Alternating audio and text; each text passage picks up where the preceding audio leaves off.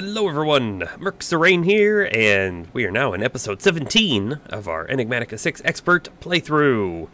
In the last episode, we built the large structure behind us and filled it with a lot of manual create machines. We removed a lot of the stuff off of here, but we never came back and fixed this. So the mixing station, done. The grinding station, done. The sequenced assembly station, done. Now, in this episode, we need to use them. So we are going to start working on coke bricks. And one of the things that we need is cinder flour. So we're going to be making that now. Cinder flour, as we can see, is just netherrack crushed in the crushing wheel. So we're just going to take a whole stack of this and run it through. Here we are. We're going to drop our netherrack in. And what you'll notice here is the chute can only handle 16 items at a time. I mean, that's perfectly fine. We're not looking for the most efficient system here. We're just looking for a system that will work. One thing to notice that is a little different than it was last time I showed it is actually the mechanical mixer. So on the right, actually we can see this real quick if I remove some bits. I just want to show you what we were working with beforehand. So if I remove this, and we just set this right there. Okay, so this is basically what we had before. It was just two shafts and then the cogwheel. When I hover over this, it says the speed requirement is not met. So it's not rotating fast enough to actually work correctly. So I didn't do... That's not where I wanted that. I didn't do anything super crazy. I didn't try to redesign the whole system or anything like that. All we did was speed it up by, you know, large gear, small gear, large gear, small gear. And now we don't get that speed requirement message. So this is operational. It does hinder our ability to sort of get back there if we really want to, but this is our input chest and we can reach it just fine. So I don't anticipate any problems here, although I still haven't actually tested it. So we'll see what actually happens when we go to use it a little bit later in this episode. In the meantime, you can see that we've got a bunch of cinder flour going. Looking at our crafting calculator, in order to make the 27 coke bricks that we need, we're going to need some things in between. We're going to need some basalt powder. So let's go ahead and just take a quick look at that.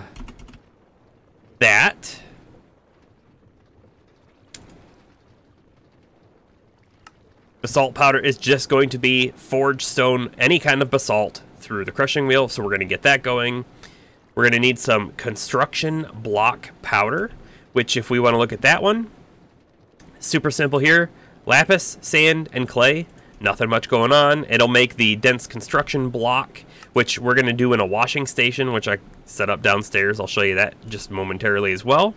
From there, we need to get the construction paste, which again is just crushing. So we'll get it all. This is going to be quick and easy to make.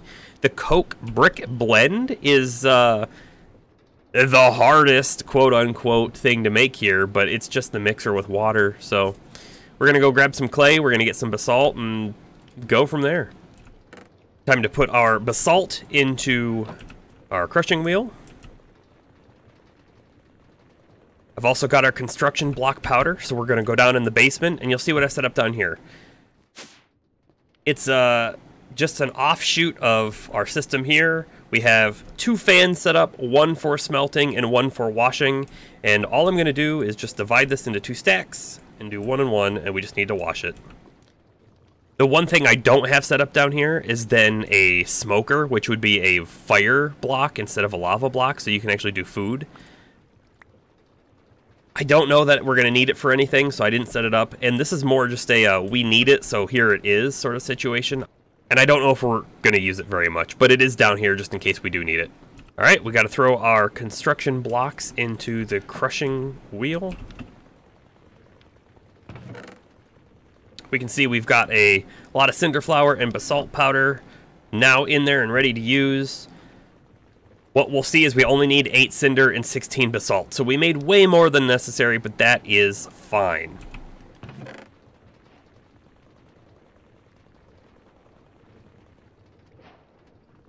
Wow, and look at the quests getting ticked off. Let's go ahead and check out... Oh, that even completed a quest. Powered latch. It's not in here, though. Automation. It's probably in here. Powered latch. Yep. Let's go ahead and take it. Okay, our cinder flour recipe here is now complete.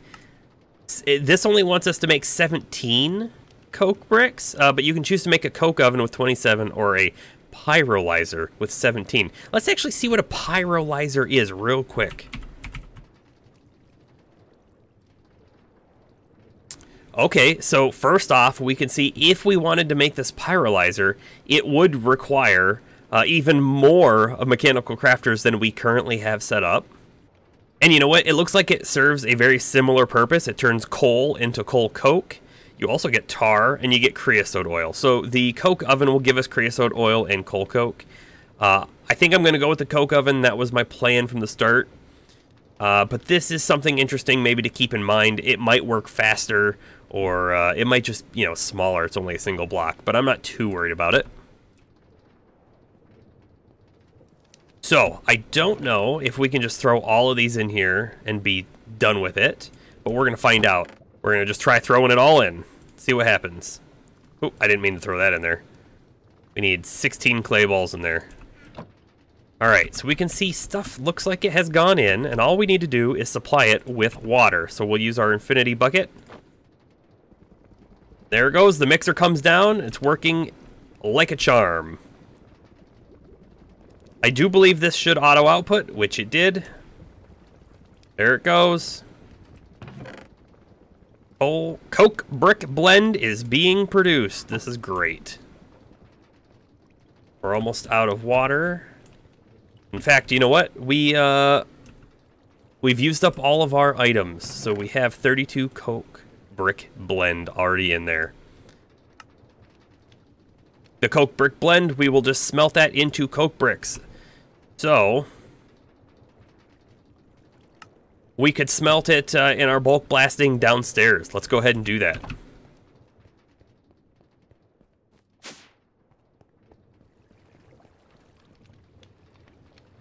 And you know, can we do anything else with this other than smelt it? Nope, it doesn't seem to do anything other than turn into the Coke bricks, which is totally fine. It doesn't need to do anything else. Here's Zombie. He should be at least outside of our wall, I imagine. Our crafts are done. We're getting real close to using the sequenced assembly. I'm getting pretty excited about it.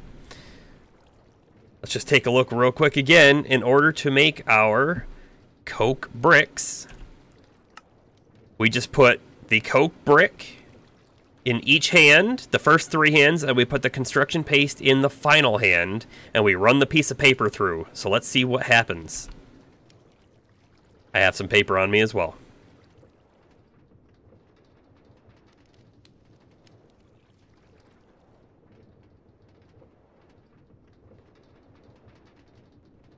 Oh, you know what? It took the whole stack. I don't want to do that. Let's actually split that into 3.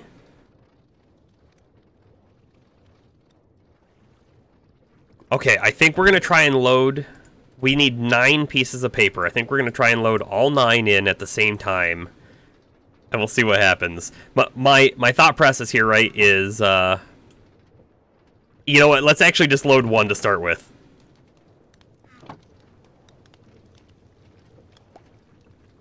Ooh, fancy.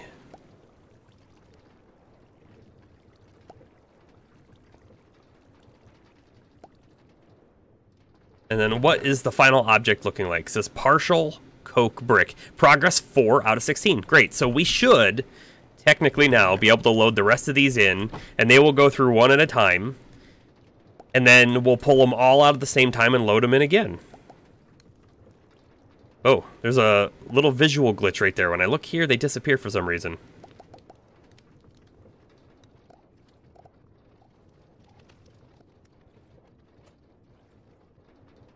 Okay, so that was really exciting to watch, but now I am a little confused as to what happened over here.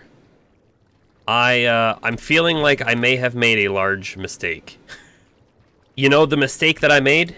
So in my crafting calculator, when I look at the Coke brick, right?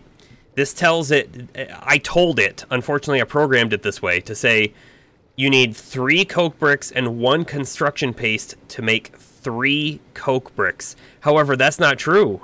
You need 4 construction pastes and 12 coke bricks to make this.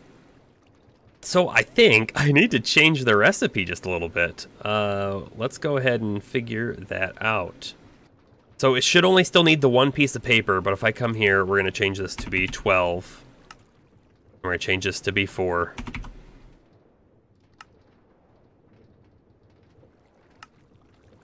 Now we see we actually needed 108 coke bricks and 36 construction paste. Okay. We got a little bit more crafting to do. I'll come back once I have them all set. Okay, I'm back, and I have 28 more bricks in each one of these, and 27, so I probably only needed 27 over here. Oh, and you know what? I have the partial coke bricks already in my inventory, so let's send them back through the process.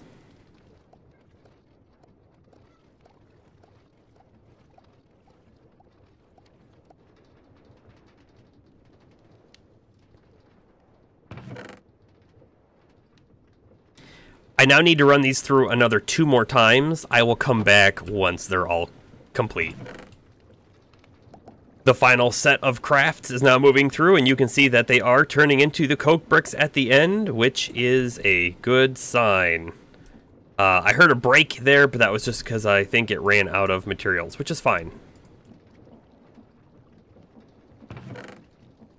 Here's our 27 coke bricks. I'm going to throw these 4 in here because I don't know what I'm going to do with them. But now that we've completed that, let's go ahead and take a look at our quest book, because now we can look at computer science. Yep, part 1 complete. These blast bricks are exactly what we're making next. Before we go ahead and make them, though, do just a little bit of work over here. We need some tools.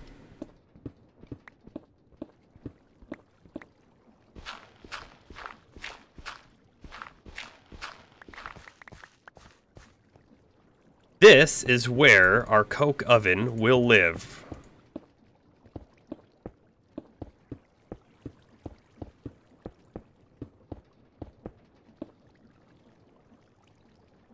And I believe I need an immersive engineer's hammer. Hammer. This one right here. Easy enough to make, so we're going to go make ourselves one of these hammers. Actually, I'll check to see if I got one out of a chest first. And while we're over back at our storage, we'll get all the necessary materials to make the coke bricks. Sorry, to make the blast furnace bricks, the blast bricks. One of the things that we need to make in order to make the blast brick blend is marl. Marl is strange sand and clay. So we're going to go ahead and try to make that now, since we should have gotten strange sand, yes, when we were in that land of a tomb. Go ahead and just search for marl. Actually, do I have my clay blocks made? Probably not enough. Let's take a quick look and see how many it says that we would have needed. 6 clay blocks worth. I think we have enough.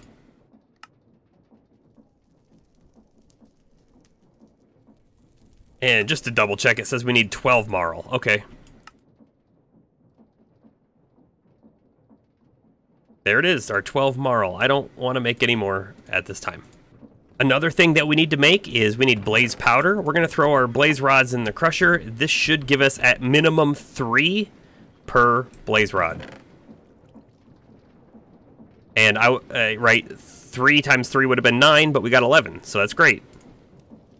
So we need those 9. And we needed 20 of this, 10 of that, 36 of this.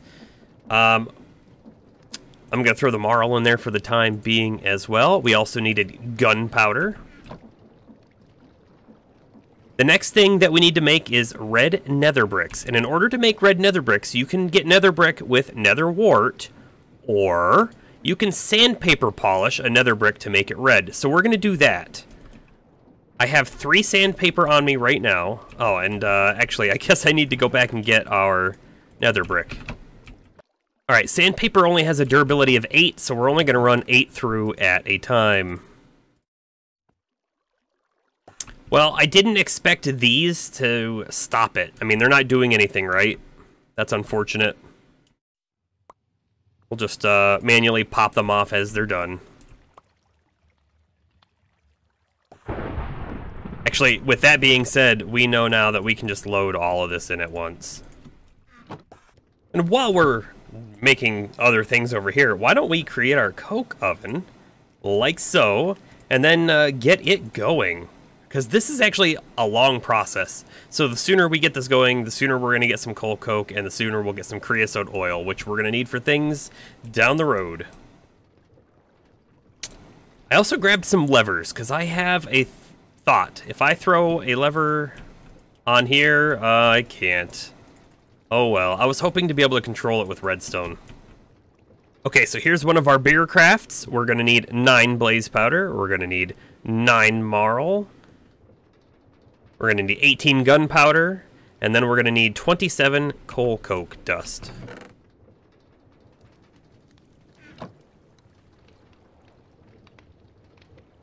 Oh, I didn't realize this. We're going to need 27 coal coke dust. Unfortunately, we can't make coal coke dust until this system over here has given us some coal coke. Maybe we're good. Maybe we'll have enough. I doubt 3 will be enough, but we'll see. The answer is no. 1 coal coke becomes 1 coal coke dust. So we're going to need, unfortunately, to wait quite a while for that not machine, but the oven to process. I'll come back once we got more. All right, we now have our 27 coal coke dust. Let's go ahead and do some crafting. I'm only going to throw, I think, half of each of these stacks in there, just because I am guessing not all of them are going to make it. Okay, good, good.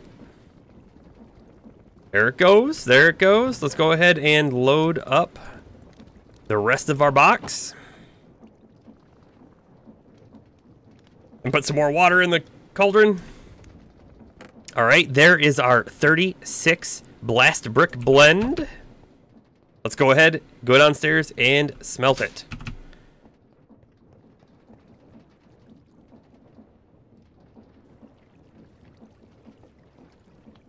While that's smelting, which I know won't take very long, there is something else I want to do. So here is our coke oven, right?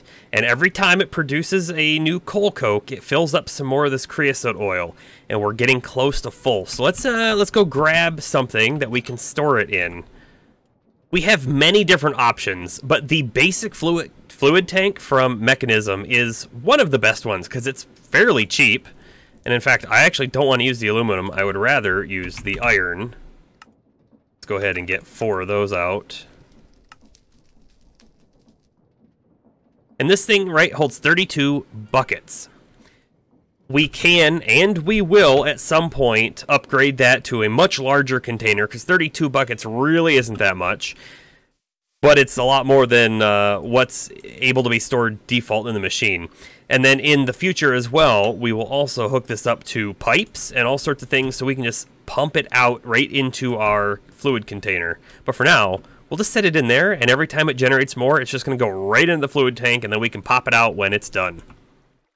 Are we ready for the blast brick assembly line?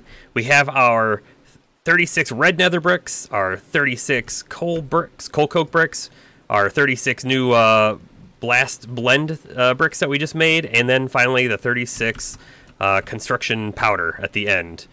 So just to confirm, here we are, and all we do is send paper through. Again, we're going to need 9 pieces of paper. So let's go ahead and pull it out of here.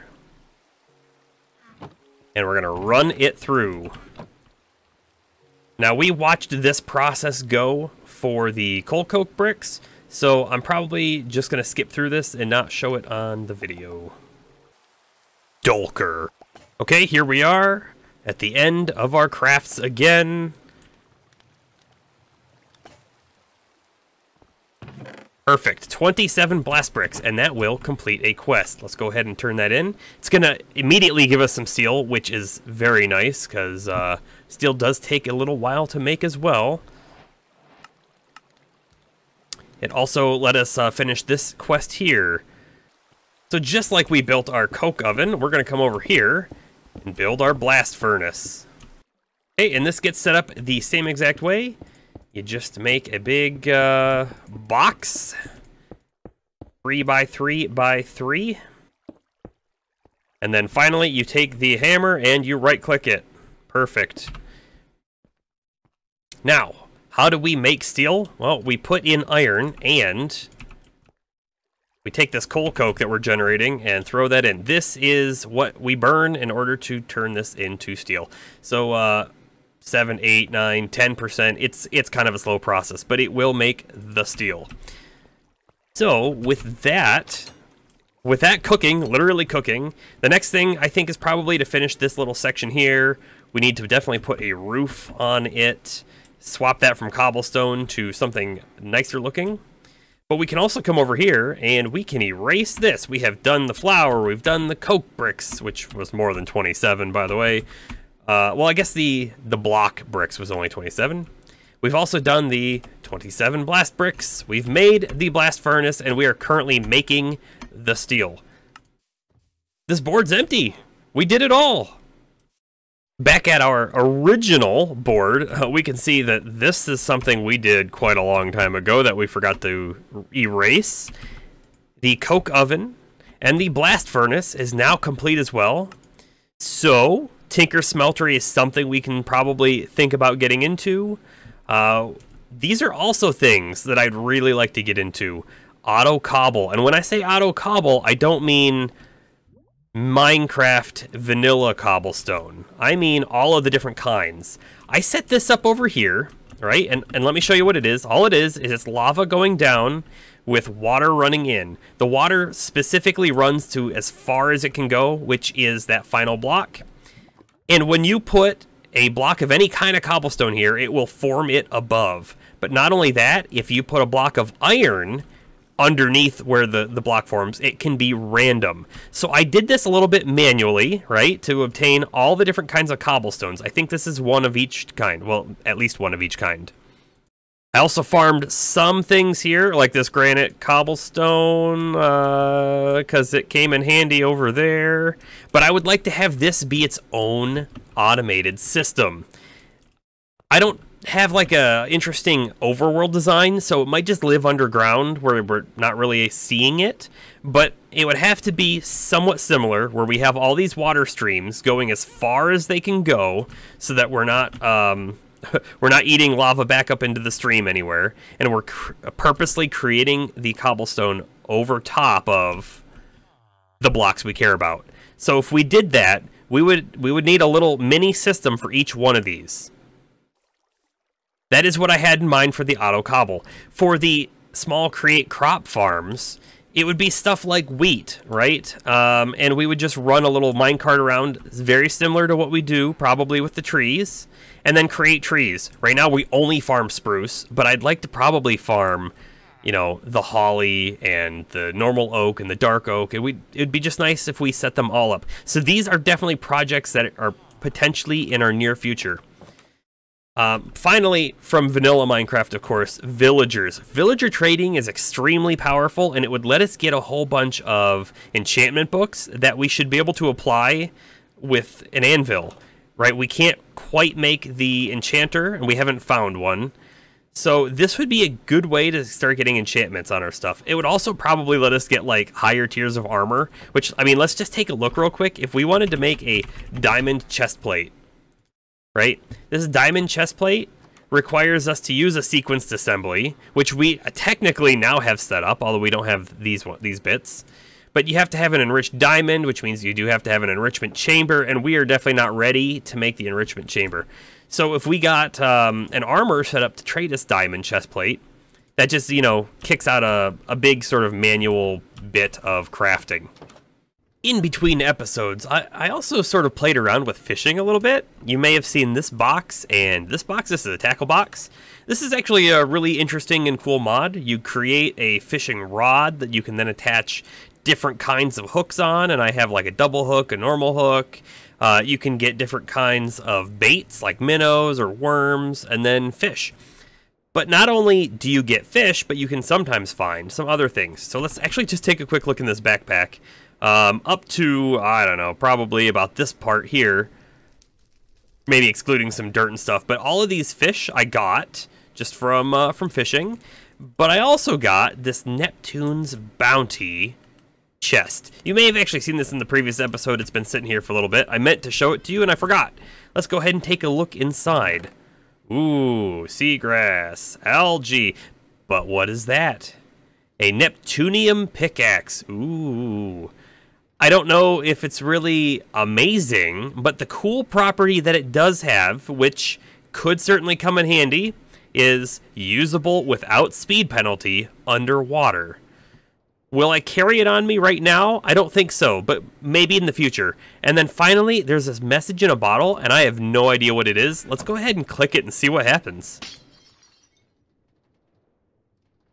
Oh no. It gave us coordinates? 9.17 north and 19.89 east. Okay. Hold on. Let's get a signpost.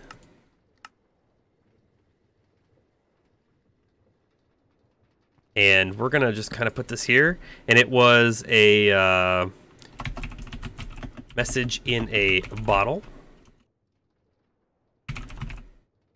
And I do believe it was like 9.7 north and like 19 east. We'll correct that in a second. 9.17 and 19.89. 19.89.